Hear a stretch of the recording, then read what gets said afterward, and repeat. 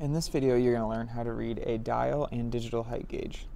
So starting off with the dial height gauge, you're going to have the base on the bottom here. There's going to be a handle in the back to move it up and down.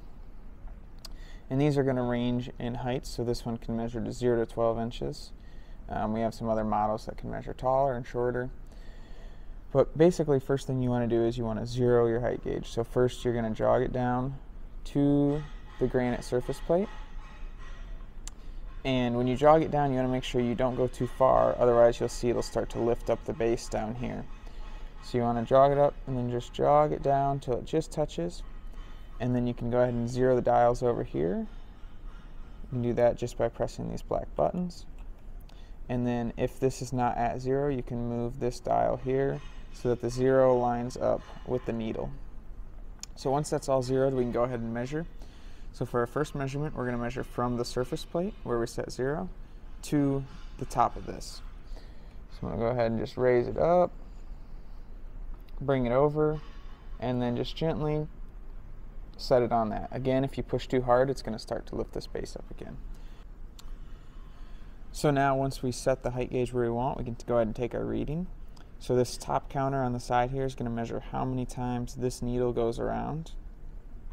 So you can look, it went around 2 point, and this is actually going to be 0. So it's a little tricky to kind of tell. Sometimes these dials are a little messed up. But we know this is going to be 2.0. So we're 2.0 plus we have to add whatever this shows. So right here you can see there's a 550, and then this is going to be 51. So this goes from 0 to 99. So you know we're going to have 2.05.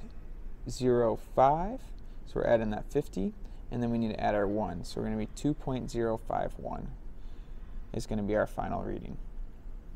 So now let's go ahead and move this down to a different measurement, and we'll check that. So right here, this next measurement is going to be 1.5. You can see that on the counter over here. And then we have to add 10th out to that. So it's going to be 1.510 will be our final reading. So now if we want to measure, say, the distance between the two heights we just measured, we can go ahead and zero it here using those buttons, and then also zero it on the dial here. And then jogging this back up to our first measurement and back down, we can see the difference between those two is 0.54. So again, you're going to add this number, the 0.5, with this 40, so 0.54. So your first number is going to be your inches. Then you're going to have 100 thousandths, 10 thousandths, and thousandths. It's going to be these little lines. So that's how to read a dial height gauge.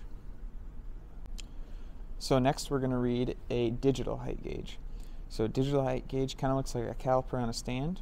It's a lot simpler because it has this digital readout. So the first thing you want to do again is bring this down to the table, making sure you keep it flat, and hit this red button to zero it out. So now we can go in, we can check our first measurement here, 1.510, easy enough to read.